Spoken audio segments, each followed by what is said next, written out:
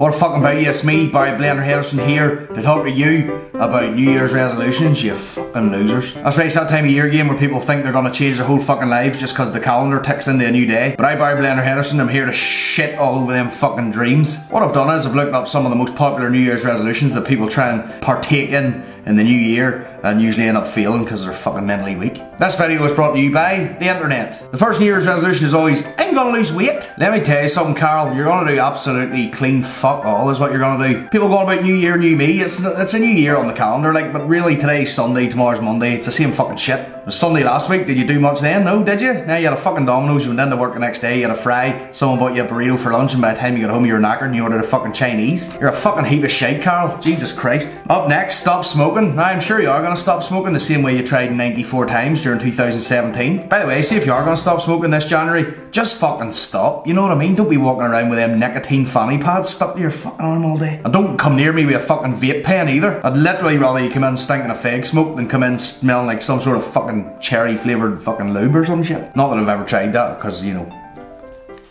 I'm gonna smile more. What sort of fucking New Year's resolution is that? Also, if you walk around smiling all the time, you're gonna look like an absolute lunatic. Oh, come quickly, the building's burning down! You look like a fucking mentalist. I'm gonna cook more. That's not a bad idea, you know what I mean? Stop buying fucking takeaways, maybe spend a bit of time with your family cooking some food. Seems like a good idea till you see some of the food pictures put up in the new year there on Instagram. Jesus fucking Christ. Oh, check out my lasagna and chips.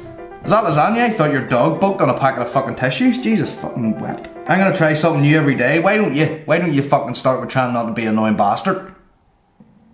I'm gonna use my phone less. I suppose in theory that's not a bad idea to maybe try and use your phone a bit less. But people can't handle it, you know what I mean? Put your phone down, what are you really missing? One of your fucking mates who you went to primary school with is in Thailand at the minute and put up photos and you're in the fucking office trying not to drown yourself in the sink. Set the phone down for a wee minute, you know what I mean? Live life. Also be prepared to have some of the most boring shites of your life because like literally what else is there to do on the toilet when you don't have your phone? What do people used to do? Read the paper? How are you supposed to do that with one hand? You know what I mean?